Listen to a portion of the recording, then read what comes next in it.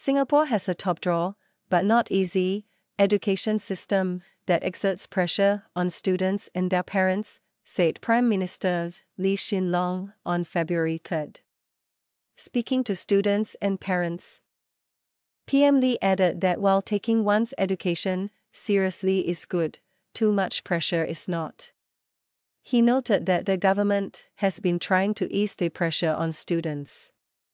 We have been trying to balance our system so that you moderate the pressure, so that you can work hard without feeling buoyed, cannot take it anymore, said PM Lee, as he gave out education awards for students who live in Teck Ghee in Ong Mo Kio, where he is the MP. He outlined some changes the Education Ministry has made in recent years to ease pressure on students, such as having no exams for Primary 1 and 2 pupils, removing the T-scores from the primary school leaving examination and replacing streaming in secondary school with subject-based banding. PM Lee also noted that the government is emphasizing mental health and wellness so that students can get help if they feel overcome with stress. Teachers and counselors will help guide students and get feedback so that adjustments can be made, he said. On February 3, PM Lee presented 441 awards to students at the EduSave Awards ceremony held at Teck Ghee Primary School. There will be another ceremony on February 4, with some 920 students receiving awards across the 2 days.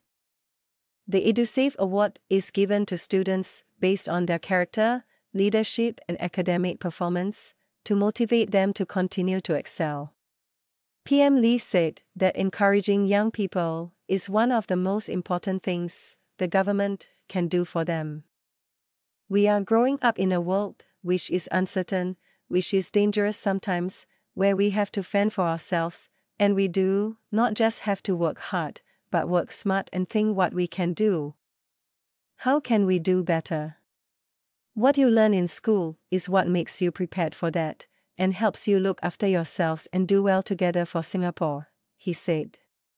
PM Lee also gave out 223 bursaries under the Teck Ghee Citizens Consultative Committee bursary awards to students from low-income families, after $190,000 was raised by community donors. He stressed the importance of having the community come together to give extra support to families who need it, even as the government spends money to make sure education is affordable to all. He hopes that the bursaries, aside from helping to defray school expenses, will encourage the recipients to work harder, do well, and be able to master the subjects and go on and be successful as adults and in life.